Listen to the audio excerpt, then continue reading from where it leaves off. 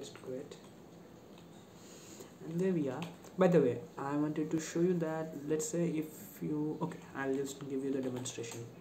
So sudo s, I'm going into this, so I give it the wrong password, enter. It shows wrong password, try again. So I give the right password this time, and I am root, right? Now I exit. Now I try this again. Okay, so I open the terminal once again, I run this command, I run something just random, it's wrong password. I run something once again, it's wrong password. I run something once again, it's wrong password. It's been 3 tries.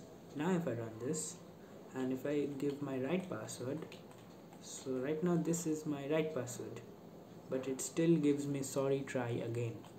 But it is my right password, trust me. If I try this, I'm seeing this is completely my right password, so I'm stuck over here. So what should I do?